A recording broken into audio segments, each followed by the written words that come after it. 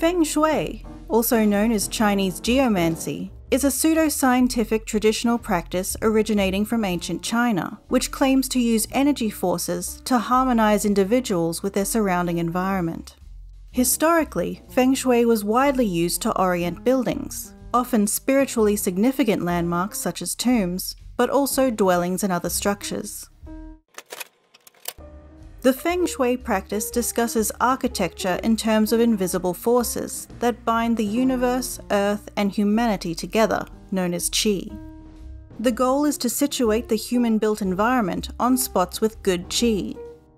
The perfect spot is a location based upon the observation of heavenly time and earthly space. Early Feng Shui relied on astronomy to find correlations between humans and the universe. There is evidence of star maps being used for Feng Shui, which can be traced back to 4000 BC. Beginning in around 1750 BC or later, all capital cities of China followed rules of Feng Shui for their design and layout. Rituals for using a Feng Shui instrument required a diviner to examine current sky phenomena to set the device and adjust their position in relation to the device. The oldest examples of instruments used for Feng Shui are Shi and Da Liu Ren. The magnetic compass was later invented for the purpose of Feng Shui. The markings on a Shi and the first magnetic compasses are virtually identical.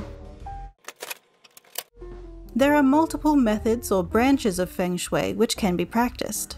The traditional foundations of the practice include Qi, Yin and Yang theory, the 5 elements, which according to the Chinese are metal, earth, fire, water, and wood, and Bagua, which are 8 symbols used in Taoist cosmology to represent the fundamental principles of reality.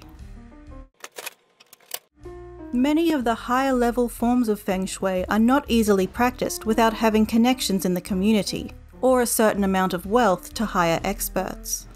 Many who cannot afford or do not have these connections practice less expensive forms of Feng Shui, including hanging mirrors, forks, or woks in doorways to deflect negative energy. In the 1970s, Feng Shui became marketable in the United States and has since been reinvented by New Age entrepreneurs for Western consumption. In the late 20th century, Feng Shui practitioners were persecuted in China during the Cultural Revolution, where the Communist Party of China was attempting to preserve Chinese communism by purging remnants of the capitalist and traditional elements of Chinese society. Feng Shui practitioners were reportedly beaten and abused by the Red Guards, and their works were burned. After the Cultural Revolution, the official attitude became more tolerant, but restrictions on Feng Shui practice are still in place in today's China. It is illegal to register a Feng Shui business or advertise Feng Shui in the current People's Republic of China due to the belief that it is promoting feudalistic superstitions.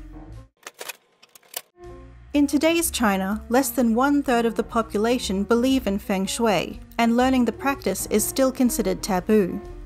Feng Shui is classed as a pseudoscience as it makes claims about the functioning of the world which cannot be proven by scientific method.